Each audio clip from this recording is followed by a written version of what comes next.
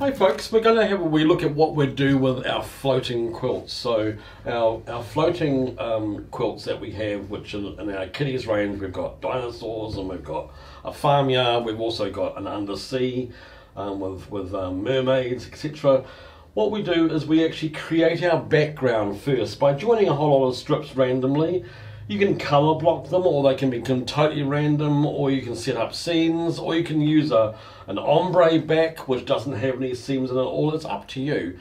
But what we suggest is that you make your background, and then within the files that we provide, we actually provide some templates. So these are PDFs which we print out, and you need to print them out at 100%. Make sure that they're not a print to fit. It needs to be 100% or exact size or actual, so as that when you've printed this, it actually matches the size of the actual embroidery. So when we actually cut them down, and they are the actual size for the embroidery.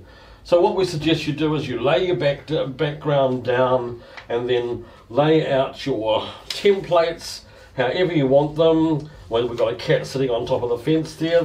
We could have the donkey sitting on top of the fence, but whatever. And so wherever they will end up being, this will give you an idea of actually how to actually lay them out.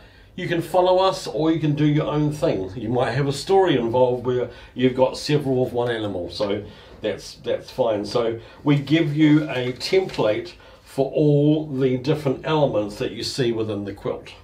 So let's move on from there and show you exactly how we actually work with the template. So I've just made up a quick just a rough back, so it's not even pieced. It's just, this is my background, and I might decide that I want to have some animals in such a position. They're not straight, they might be angled, and so we lay out our design. And with a template, you can you can stick it to a grid which fits inside your hoop. Now, because our background is just fabric and batting or wadding, we would need to put something behind that to embroider it. So let's start off and see where our positioning is going to be. So we want to grab that for the time being. So I'm going to substitute this for this. And so I need to find out where my crosshair is. So on a template we have a crosshair, and we actually have an arrow, and the arrow tip is generally what points to the top of the hoop. Okay, so it's what points to the top of the hoop. So I've stuck my template onto here, and I've matched my crosshairs with the crosshair of my grid, and I now need to find out where my crosshair is to actually line it up with my design. So we can either mark on our actual fabric.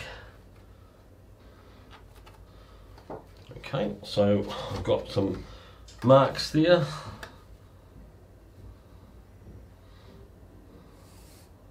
And that will give us, so let me just check to see where my marks are. Because that didn't come through, because I have got some sticky tape behind it.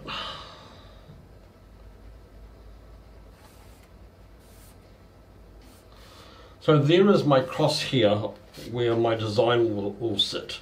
So I have a crosshair and a crosshair. So we need to actually make sure that that is our positioning, so as that we know where our design is going to go.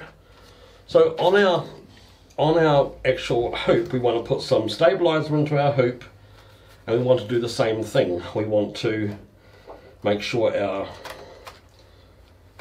arrow is pointing to the top of the hoop. So this kitty cat's actually going to go in sideways. So we just mark where our hoop is going to be, and I will then mark my grid.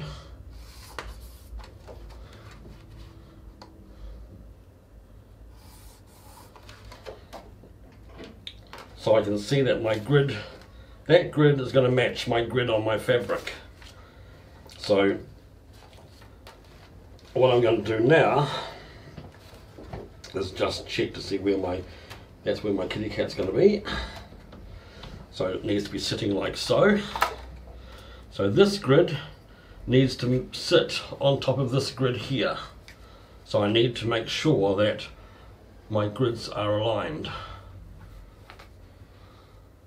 Then once that's in position, you can pin it so it doesn't move, just through the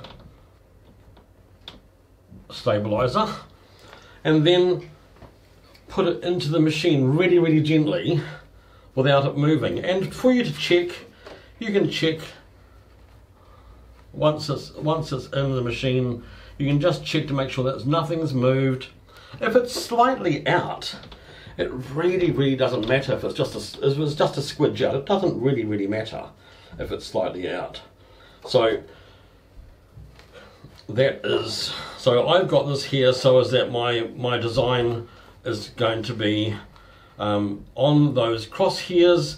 I know where my arrow is for the top of my hoop, and so then we can now do our design, stitch it out through all layers, and we have a layer of stabilizer on the back, which can be either cut away, left in, torn away. You might even want to use wash away, which I don't think is necessary, but then when the quilt is finished, we stitch in the ditch in odd places, and sometimes we might stitch around things, etc., to hold the backing on, and then we bind. So it's a fun way of doing a quilt with different elements.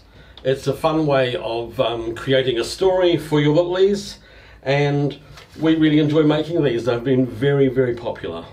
So have a go. This is a very old technique using templates, but you know what? It still works. Still works with all brands of machines, even though there's technology which is for alignment on all the brands. All the top models have all this technology, but nothing beats a template in a hoop.